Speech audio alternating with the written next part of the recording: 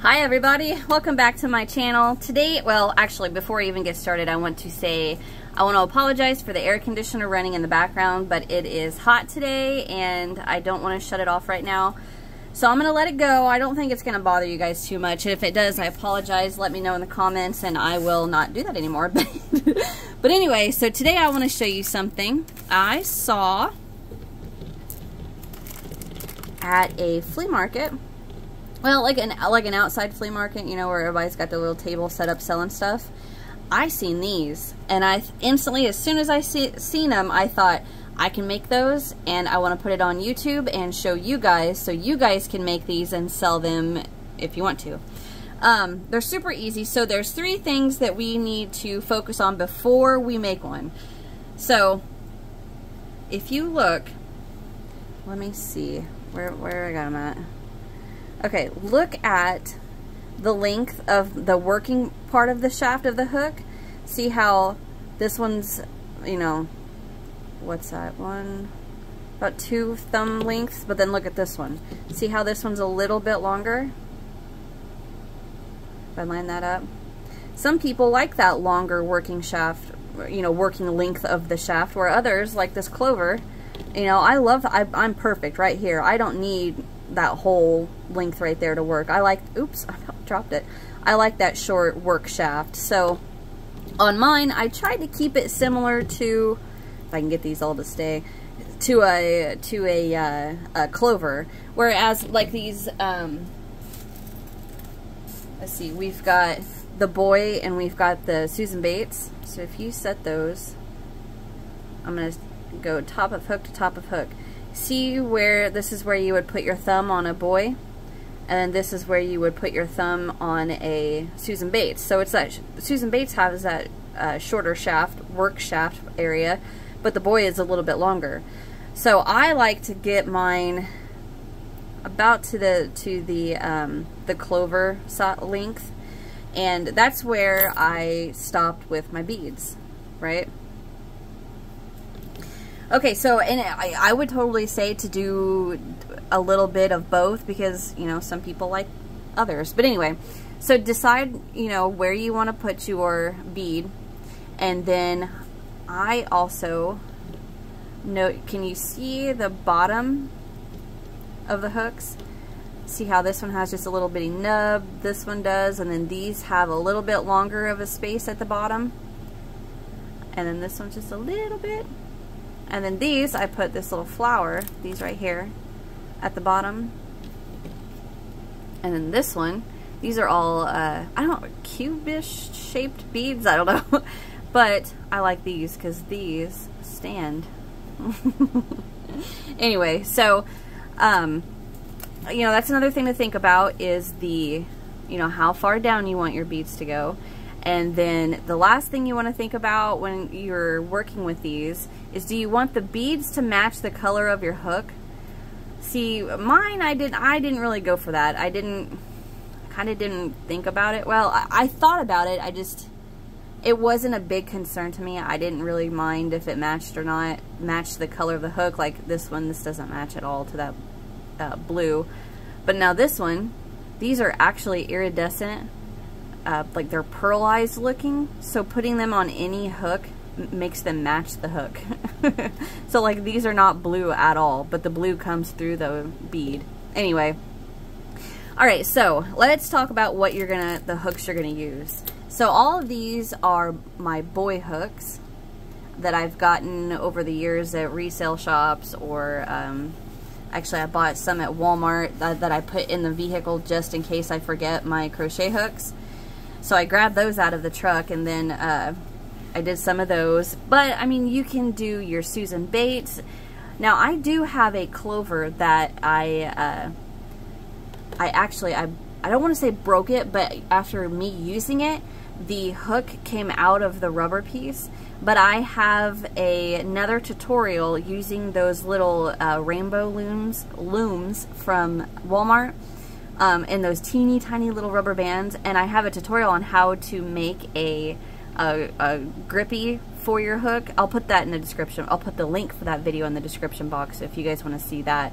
But I didn't take it off to, you know, do this with it, so But you can. I don't want to show you with this one. I'm trying to think if I have another older clover hook, but I'll just kind of give you the gist. If you grab at the bottom and you pinch that real hard and then just start working that back and forth like this, what happens is the sealant that they used on the inside breaks off, and you can maneuver it eventually and then pop that hook right out of there. And then you could make clover hooks with these little beads. But anyway, alright, so in the description box, I'm going to have the link to all of, there's actually 4 sets of beads that I'm going to have, but you only see 3 because I had just a little bit left over and I went ahead and put it in this tube. They actually, let me show you. It was all of these beads, and then that blue right there, and then something else, but they're all in, I just put them all in the tube. But anyway, so I'll have 4 links to the beads in the description box, and then, you know, this will be in there, this little flowers that I put at the bottom, and then letter beads, which I'm not big on. So obviously this is an eye for an eye hook. I don't know, you guys can play around with it. I just threw a bead, one of the I put one of the letter beads on here.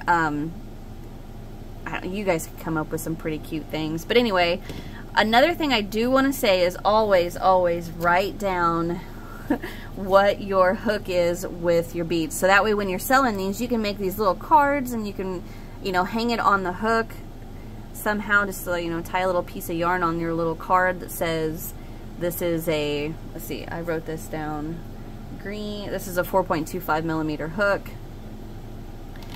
Okay, but anyway, let's just get started. So I have my boy hook here. This is a 5 millimeter. So I am going to write down 5 millimeter, and then I'll write down the description once I figure out what I want to do. So I've got this big old tube here. I don't know. I'm trying to think what color combinations I could do. So you could do, I mean, the solid with a matching flower. You could do, you know, white. That almost looks like a giraffe or a cow maybe, and then black. So that's a 3 different color set. This is a 2 different color. Now this one is a 4 different color, and then this one is just a different shapes, but it's 3 different colors. No, 4 different colors. And then, you know, like this one I just played around with and did the color in the middle. So let's see, I think I might I'm not sure what I want to do. So I'm gonna open this. You know what if I just did all white beads and then just did a white, oh no, not, let's do,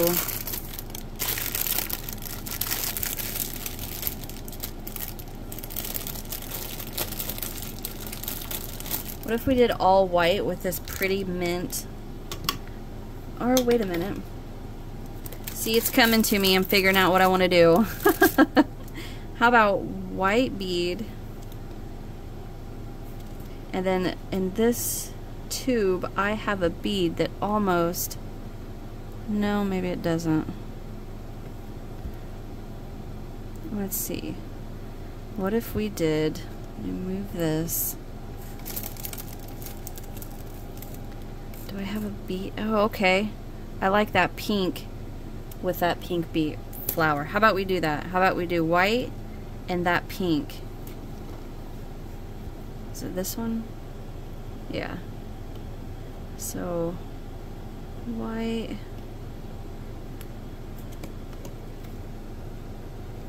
And these things bounce, so if you drop them or drop a bunch, they're gonna go flying everywhere. Alright, where's another one of those?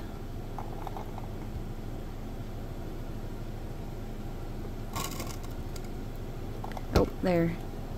Right there. You're gonna need a couple. Right there. Grab some more white. Sorry, I bumped my camera.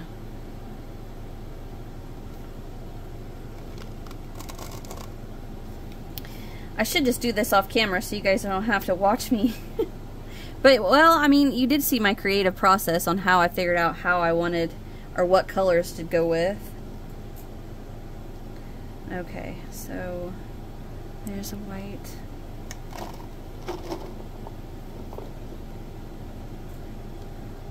Alright, I think that might be enough. So, move all this out of the way. Oops.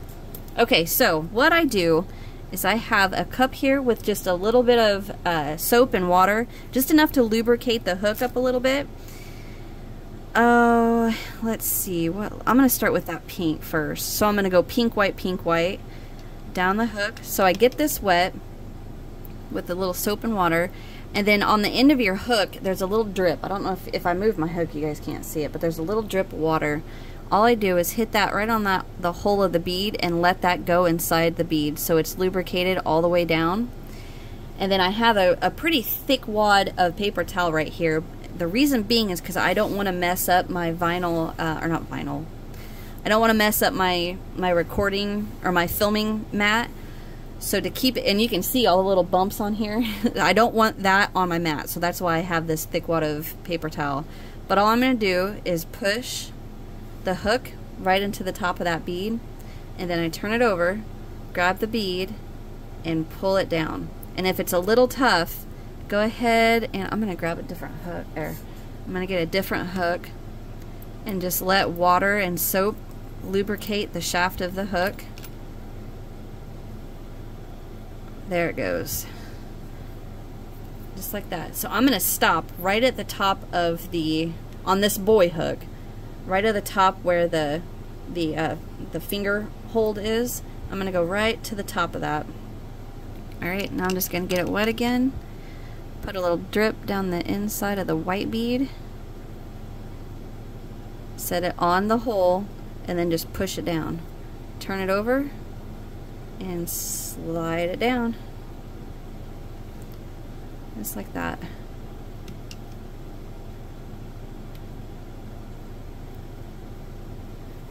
And like I said, if it gets a little hard, just let some soapy water run down the shaft of the hook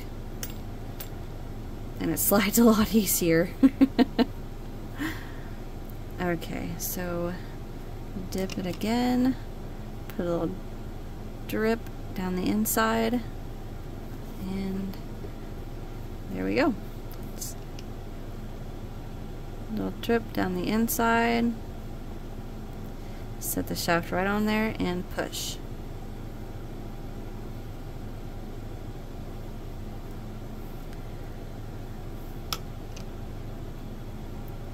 Let it drip. Set it on there, flip it, and push.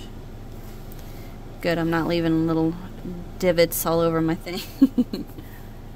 And sometimes, I mean, that's not bad just to leave it like that. Then, you know, you just have this grip to work with. I'm gonna keep going though. Let's see, pink.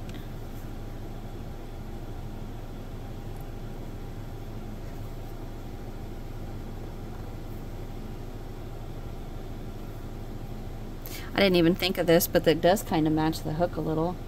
Well, maybe not. Okay, pink. Push.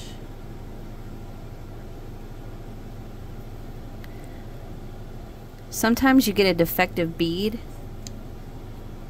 I'm wondering if I didn't get... Nope. Just liked it better the other way. Okay, so I'm going to remember that my last bead is going to be pink, so I'm going to go pink, white,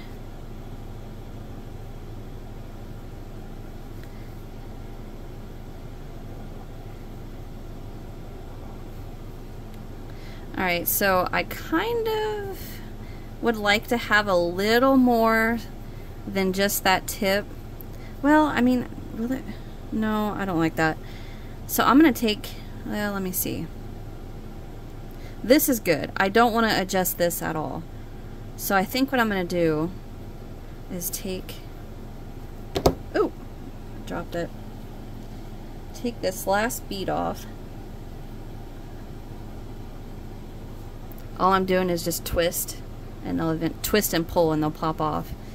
How would that look? So I dripped already. Dang it, stop dripping. I'm gonna get that right in that hole there and let it run all the way through. And put that bead on there, just like that. Now I want to see, like, if the hook's facing up like this, the flower sideways, I'd rather it be like that. I like that, that's nice. And there you go, there's your hook. So now obviously it's going to be a little wet from our water that we've been dripping it in, so these do need to set for a little. I just let them set overnight and then they'll dry and be perfectly fine.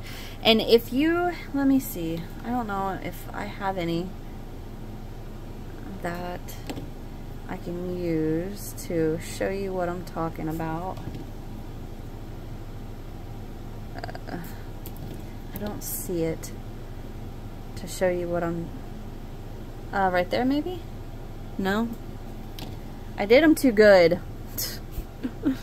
So sometimes, let's explain what I'm trying to tell you guys. Sometimes when you're making these,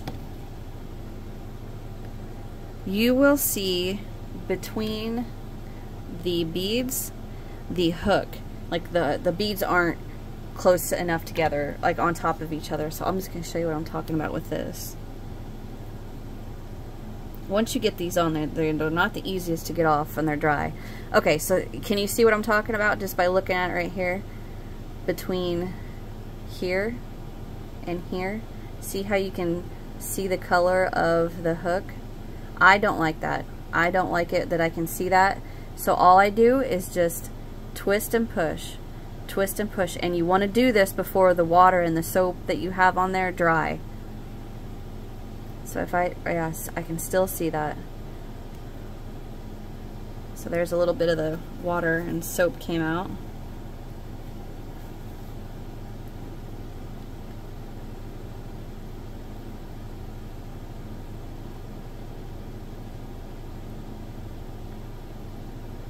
Now if I look,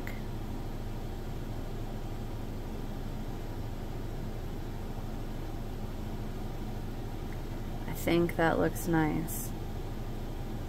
Okay, so there you go. Super easy, and they're adorable, and there are hundreds and hundreds and hundreds of different kinds of these silicone beads on Amazon. I'm sure you can find them on Etsy, on Walmart. I didn't go all out with them because, you know, I'm just gonna do a few for the tutorial. Uh-oh, oops. But there you guys go. They're super easy to make, and you could sell these like crazy at those little markets. And don't forget, write down what your millimeter is, and then you can put it like tie a little piece of yarn around it, and then a little label. Like, I'm sure you can find like tiny labels off Amazon or Etsy or whatnot, and then you can just write on there 3.5 millimeter or 5 millimeter, whatever it is. But there you go, guys. I hope you enjoyed my tutorial. Easy, fun, something else you guys can make and sell. Which one is your guys' favorite? I have 3. It would be this one, that one,